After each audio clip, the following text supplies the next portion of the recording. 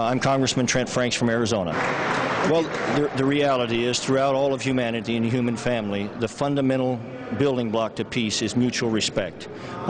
True tolerance is not pretending that we have no differences with each other. It's being respectful and decent toward each other as fellow human beings in spite of that.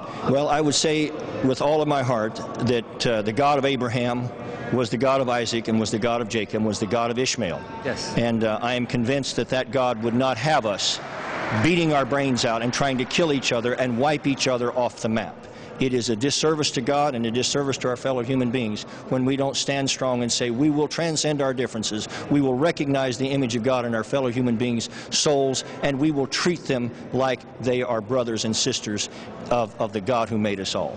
Sooner or later, only truth and only brotherhood can transcend war and hatred. If hatred is allowed to continue, no matter how much force or dominance it gains, in the long run, conflict will continue.